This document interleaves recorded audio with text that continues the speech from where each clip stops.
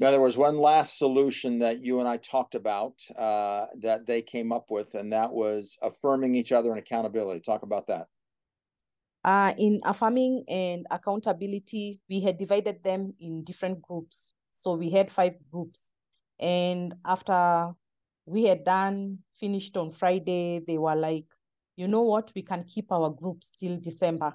And when you come back, we want to tell you how we have been accountable to each other, how we have discipled each other, how we have shared the word of God, how we have corrected, and just staying in healthy relationships. And when somebody is veering off, because now drug abuse has become rampant in the area, so they are able to hold you accountable. And if there is the urge, just call one of your team members or just look for them because they know each other.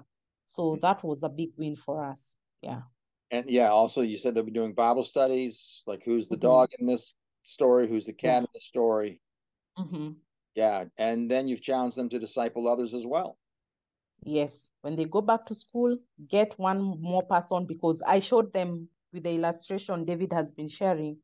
If you do it by yourself, you will take much longer. But if you disciple one person and this person disciple other people, if we go 2 by 2, 2 by 2, by the end of it all, we have grown in numbers and the word of God will have been spread and discipleship will continue.